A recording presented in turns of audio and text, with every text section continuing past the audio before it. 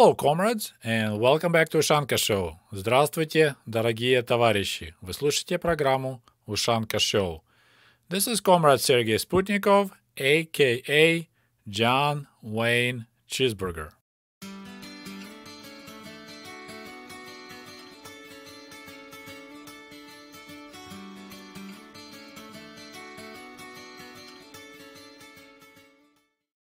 So today we're going to talk about free housing in the Soviet Union, or was it really free? I already talked about this topic several times before, and you probably should check out my older videos on this topic so we will be up to speed for this video. Moving along, number 4. Номер 4. So the next type of interesting housing we had in the Soviet Union called гостинка, which you can translate as hotel type rooms, hotel type apartment.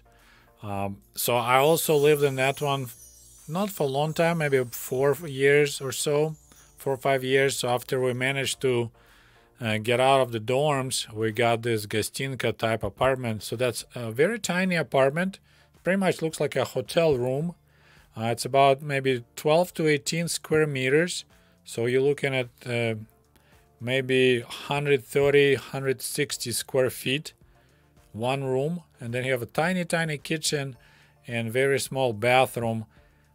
I mean, bathroom like the size of the ones you have on a train, plus you have this really weird looking bathtub, which is like a sitting type, so it's really shallow. So that's another type of housing we had. And it was actual name of that type of apartment. It's a квартира гостиничного типа, but short was гостинка. So it's apartment of hotel style apartment. I can't tell you why they decided to build housing like that, but I lived in this 9-story building that had about, I think, 16 apartments per floor. So times 9. So about close to 150 apartments, and every apartment was a one-room, single-room apartment. Half of them had a balcony, were a little bit bigger. Ours were smaller, no balcony. But still, after living in a dorm, sharing a room with another family, to have your own tiny apartment was already amazing. Number 5. Номер 5. Okay, so now we'll be talking about real apartments in the Soviet Union and general classification. It's unofficial, of course, but it was 3 types. Stalinki, Khrushchevki, and Brezhnevki. So they pretty much named during the periods when they were built. So during the Stalin regime, it was so-called Stalinki.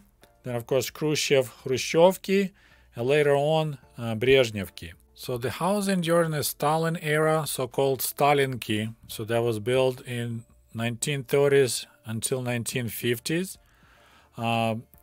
They were like the best housing you could get in the Soviet Union. They were well built. They had tall ceiling, like up to 3 meters. They had really thick outside walls. So there was well-built housing. So they had a good soundproofing. They didn't build them taller than 12 floors, so there was not many apartments on each level. And of course, because it's 30s up to 50s, those houses kind of tend to locate in the center of the city, so that's the top best location. And of course, if there was built in maybe 30s or 50s, in 80s and 90s, there'll be well-developed area with nice tall trees, so the nice parks close to shopping, close to subway. So Stalinki kind of tends to be considered the best housing available in the Soviet Union. But of course now it has outdated electrical, outdated plumbing and stuff like that. But in 80s, if you move into Stalinka, that's like really cool. Also, Stalin style apartments were famous for his monumental look, so they had a lot of architectural elements. Some apartments in Moscow, I mean, they look like giant monster castles. Of course, it took forever to build them. They was built for nomenclatura for party leaders and such, so there was slow and didn't take care of the needs of millions of Soviet people. And after Stalinki, we had Khrushchevki, so that's the housing that was constructed during the Nikita Khrushchev era. And I know a lot of people, especially my comrade Tankis, they hate Khrushchev because he was a revisionist. He changed the course of the country. He betrayed the Marxist ideals and Stalinist ideals. But he treated Soviet people like people, not just like tool to build communism. So he wanted to fix this desperate situation of his housing in the Soviet Union. So when Nikita Khrushchev came to power, he signed quite a few, as we say now, executive orders. And some of them were about we need to stop to build a few but really fancy housing. We need to build a lot affordable, cheap housing, affordable like for the government. So that was the result. They designed this 5-story high, no elevator, really basic, really small apartments that can be built super quickly. I think you can put like an average style Khrushchevka apartment building in about a month, 2 months, because it was pretty much like you bring parts from the factories and you just assemble it together. So you raise it in 1 month, and then inside work will take another month to paint, finish walls, put a floor cover, install the windows. And they built a lot of these houses all over the Soviet Union. Millions of people finally got their own apartments. So that's all because Comrade Khrushchev decided to push hard for this type of quick and dirty housing. My uncle Misha, so that's my mother's brother, who was the artist, his family lived in this Khrushchevka apartment. It was a pretty small 2-room apartment, and it had a little tiny balcony, of course, then a kitchen and combined bathroom. We had this term combined, so when the toilet and the shower is in one room, it's combined. The better would be have them separately. So that was kind of cool that they had this apartment. But I said, it was built really cheaply, and some of them supposedly had a lifespan of 25 years. Some better built had 50 years. So now, of course, we're looking back. It's about time for them to be taken down. Actually, in Moscow, there's a big reconstruction project, and they take down hundreds of Khrushchevka buildings and build new apartment buildings on that place. When one day I'll run out of topics to talk about Soviet Union, I may come back to Khrushchevka apartments and we'll make more detailed videos looking at the layouts. There's a lot of cool facts about this type of housing, but we need to move on. Then we have Brezhnevki, which, this is my time housing, and the apartment that we purchased, 3-room apartment in 1981, I believe. So that's considered as Brezhnevka, but we never called them that way. It was just a panel housing because it was panels that were assembled at the factory, then they bring them on the construction site and just put together. So during the Brezhnev time, they continued this extensive housing projects, building a lot of affordable housing quickly. But of course, with years, they had a better technology, quite a few improvements.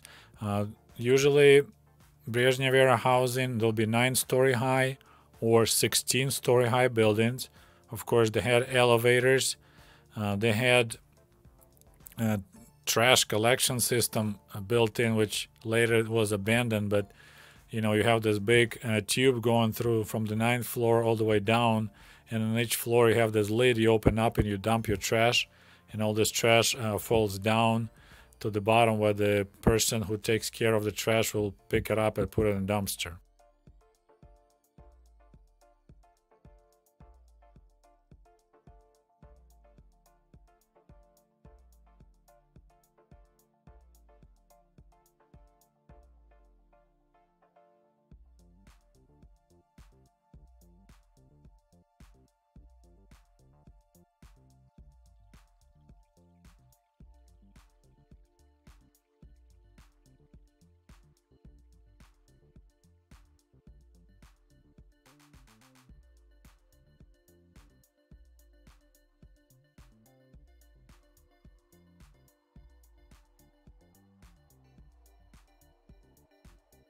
So now, after we looked at all the types of housing in the Soviet Union, how did Soviet people qualify to get an apartment. So for example, if you live in a dorm like my family did, or you live in a communal apartment, kommunalka, or barrack, there was actually the system how you could apply in order to get an actual real apartment. So what had to be done, you have to sign, specific application and request improvement of your housing conditions. That's official name.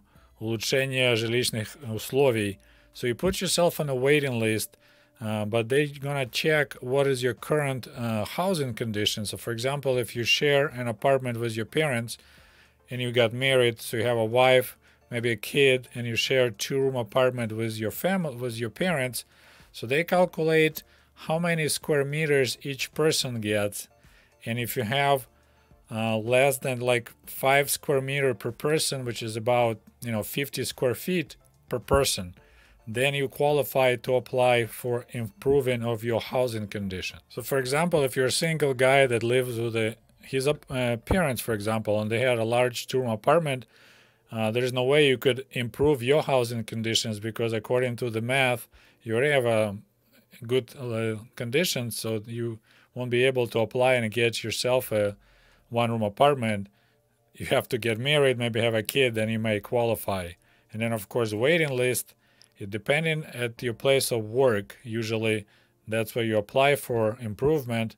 And like in my family case, we had to wait 20 years, 20 years in order to get a free apartment. So in early 80s, my family had this interesting choice to make, or we could live in that gostinka, tiny apartment for 20 years and wait for the 2-room apartment to be given us free of charge, or move the other direction and apply for so-called cooperative apartment, where you have to pay money, but you had to wait maybe 2-3 years, but we had to pay a lot of money. And I covered this topic extensively in my video Soviet Mortgage, how my family struggled to buy an apartment. So if you guys didn't watch that, I don't want to repeat myself again in this video, so just go ahead and watch that video later. I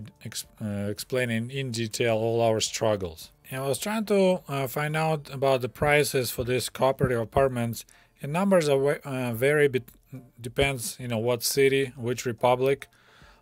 Some people saying that average, of course it depends on the size of apartment. They said that average cost of the Soviet cooperative apartment was 250 rubles per square meter, or 23 rubles per square foot. And 23 rubles will get you about 7 bottles of vodka. So you can transfer vodka into dollars, and it turns out about $100 square foot. So pretty close to what United States used to have when you build brand new home. It's about, now it's I think more like 150 to 200 dollars per square foot. So 1-room apartment will be about 4,500 rubles. 2-room apartment, and they're tiny, 7,500 rubles, and 3-room apartment 11,000 rubles. I think ours was bigger, so you're getting yourself in pretty much a Soviet mortgage. Like my family had to pay for 15 years 50 rubles every month. So when my mom was making 130 rubles a month, 50 rubles were going towards payment for the apartment plus utilities. So now you're looking at the situation very similar to any Western society, America, England. So close to 30% of our income was going towards apartment, but we did not have to wait 20 years to live in a good living conditions, to have a nice 3-room apartment. And I want to tell you something. After I started running Ushanka Show, making videos, I actually started thinking and analyzing my life and my family life in the Soviet Union. And I came to the realization, you always have to pay. It doesn't matter if it's a capitalist society or socialist society, you always have to pay. The difference is, in capitalist society, you pay with money. In socialist society, you pay with your time. So here, you can pay money and move into an apartment or a house, and then you have a mortgage and a horrible debt for 30 years, 20 years, whatever. In Soviet Union, you have to wait, so you pay with your time 20 years, some people say 15 years, in order to get so-called free apartment, then you pay just really cheap rent. So you always have to pay, you just, or your money or your life. I mean, like your time of your life, because also it's also priceless, right? Well, if you made it all the way till the end of this long and boring videos, thank you so much. And I want to thank again everyone who supports my channel on patreon.com. Thank you guys, it's greatly appreciated. Well, I truly hope you maybe learned something new today about housing in Soviet Union, and we'll talk to you soon. До свидания, goodbye.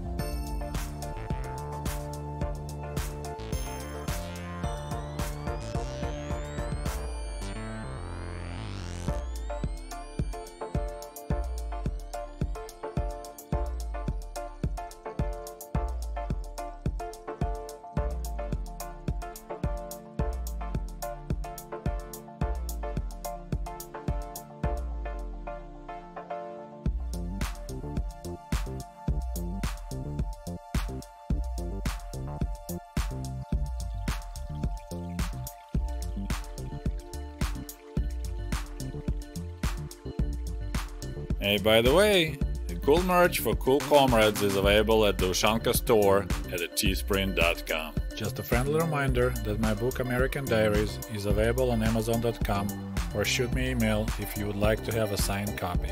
Thank you! And if you love my channel and would like to show your support, please click on the link below this video and become the patron of the Ushanka Show. For as little as $1, you can help us grow and create the new, interesting videos about the life